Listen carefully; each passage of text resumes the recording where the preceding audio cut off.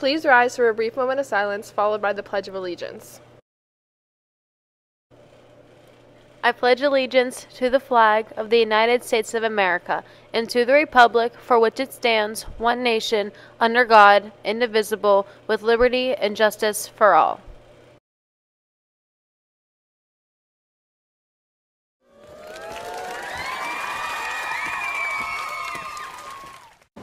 Good morning, New Brighton. Today is Thursday, January 25th.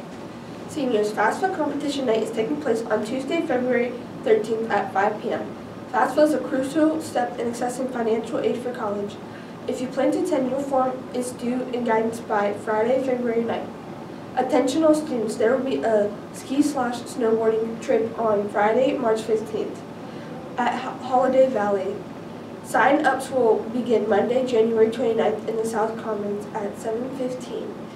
There are only 45 spots available on the bus. Your homeroom teachers will be handing out detailed information about the trip. See Mr. Hickson about.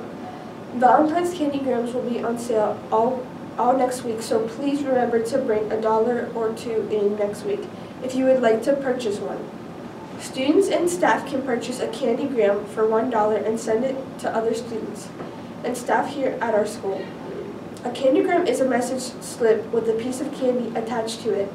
The message slip will be on sale next week during all lunch periods for $1 each. Any student wanting to take the ASVAB on February 8th must turn in their forms to guidance office by February 2nd. Any junior or senior interested in attending a field trip to the Butler County Community College in Cranberry on Thursday, February 1st can stop in guidance to sign up and pick up a permission slip on January 16th when the new semester begins. All completed permission slips must be turned in by January 26th. The registration deadline for the June 1st SAT taking place here at New Brighton High School is May 17th. If you are a junior that plans to attend college, it is highly recommended that you take this SAT. Make sure to sign up soon before the seats fill up. If you think you may qualify for a fee waiver, please stop and see your counselor. A representative from CCAC will be here Thursday, February 1st during 4th period. If you are interested in meeting with them, you can sign up and pick up a gold signature form in the guidance office. This will count as a college visit for your career portfolio. Every student must complete a career portfolio each year. Check the written announcement documents for dates.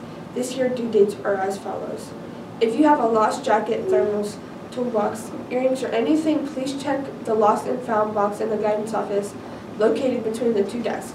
There is also a single red earbud case, and chapstick that have been found. Please claim these items if they are yours. Any junior interested in attending a field trip to the college fair at the David L. Lawrence Convention on February 7th can sign up and pick up a permission slip in the guidance office. This will count as a college visit for your career portfolio. Now on to sports. Save the dates. Varsity cheer tryout practices February 27th to 28th, 6 p.m. to 8 p.m. main gym. Tryouts February 29th, sign-in starting at 6 p.m. Tryouts begin at 7:30 in the main gym. More info to come. Good luck to the swim team at their away meet against Beaverton at 6. Good luck to the girls basketball team at their away game against Southside tonight at 7:30. Now on to the weather. Weather for today is light rain with a 30% chance of precipitation, a high of 56 and a low of 45. Now back to the news.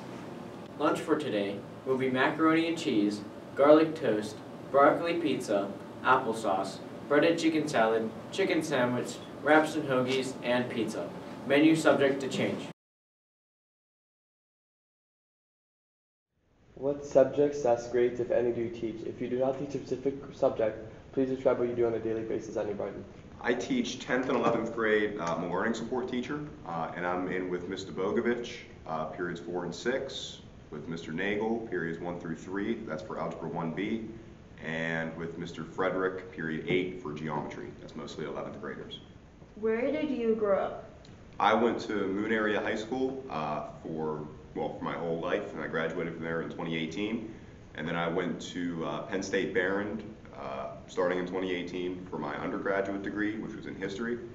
And then I got my master's in Pitt at Pitt right after that, which I got. It's a certificate to teach social studies 7 to 12 and a degree to teach special ed pre-K to 12. And I finished that up last June. What is your favorite type of music, or what is your favorite band/singer? I like rock music a lot. I don't know, Velvet Underground, Rolling Stones, Beatles. I like a lot of classic rock, and I always have. What is your favorite television show? Probably Seinfeld. I always watch it with my family, and my friends like it too, so it's my go-to comfort food show. Did you play any sports, or were you in any clubs in high school or college? Yeah, in high school I did cross country and track. I did track up until my senior year. I didn't do it my last year. I did cross country all the way through, including 8th grade and middle school. I was in the science club, which was basically just the recycling club. We got to go to the zoo at the end of the year. And I was in volleyball club, I think, my freshman year, either volleyball or dodgeball. But, and then nothing really in college, just kind of stayed active with my friends. What was your favorite subject in school? It was always social studies. Like in middle school, I liked it a lot, but as I got into high school, started thinking about getting more serious about it, and which kind of led to why I got my history degree at Penn State Barron as my undergrad. What is your favorite movie? My favorite movie's John Carpenter's The Thing, the horror movie from 1982. I'm not a huge horror movie fan, but I love it, and I think it's my favorite movie overall. What is your favorite food/drink? My favorite food is probably just like a cookout cheeseburger.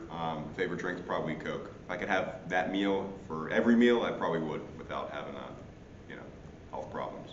If you could change one problem in the world, what would it be? I think a big problem's a lack of good education, which I think goes partly towards explaining why I'm here. I care very much about it. So if I could change one problem, I'd bring a more equitable education to more people around the world. If you couldn't meet anyone, dead or alive, who would it be?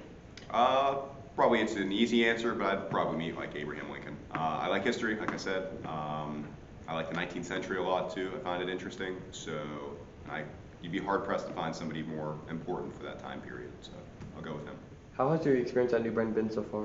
My experience at New Brighton's been fantastic so far. I know it's only been 2.5 months or so, but I'm a brand new teacher. It's my first full-time permanent job.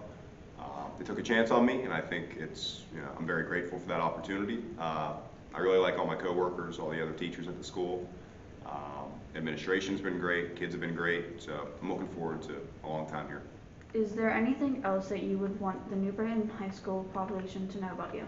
I would want them to know that I've basically like an open door policy, that if you ever need anything, whether you have me in class or not, my door's open. I'm always willing to help. You just have to, I can't read minds. None of us can. So it helps if you, let us know what you're thinking, what you need. And if I can accommodate you in any way, I will.